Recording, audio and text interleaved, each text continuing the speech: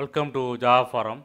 Now we are going to see how to connect SQL Server 2022 Express Edition from command line.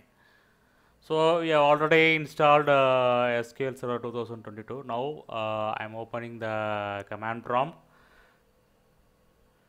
So this is the connection string used to connect from command prompt sqlcmd -s machine name / SQL Server instance name -u means username and -p is password.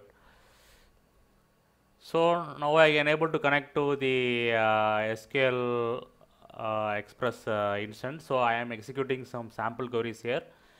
So select name from sys.databases will give you a list of databases.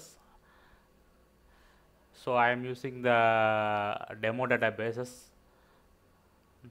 Select star from information underscore schema.tables will give you the list of tables inside the database. So you can see details table here.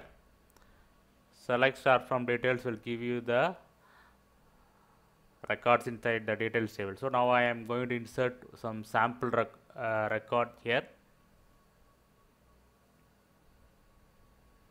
Yes, I can able to insert it. So next I am selecting the records. Yes, so I can able to